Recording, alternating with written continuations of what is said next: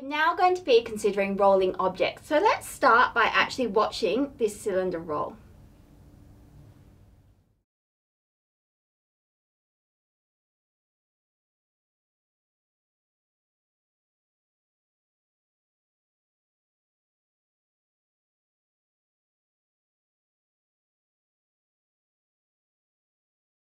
So as you can see, I've put a red dot on the outside of the cylinder and a green dot on the center of mass of the cylinder. So as it rolled, the red dot traced out a fairly complex path. This path is actually known as a cycloid, and you may have noticed that the dot was moving faster at the top of its motion than down the bottom.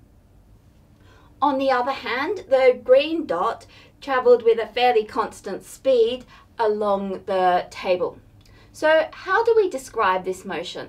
Well, it helps to consider the translational motion and the rotational motion separately. So the translational motion tells us how the center of mass of this object is moving through space.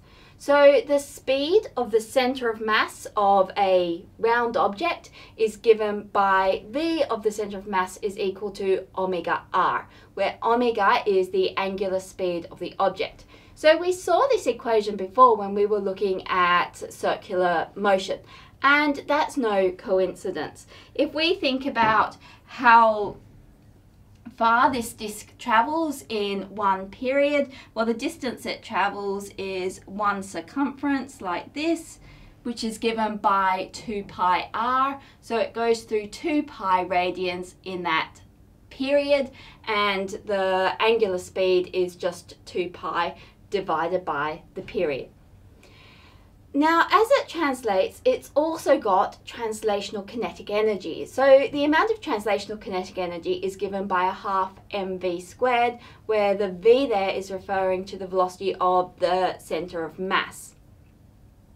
Now, as well as that translational motion, we've also got a rotational motion about its center of mass. So this rotational motion is caused by the torque, which comes from the frictional force acting at the radius of the object. So the rotational motion also has an associated kinetic energy. So the kinetic energy of the rotational motion is given by a half I omega squared. For a disk like this one, the I is given by a half mr squared, but this holds for any shaped object which could have a different moment of inertia. So let's now have a little think about some objects rolling down an inclined plane.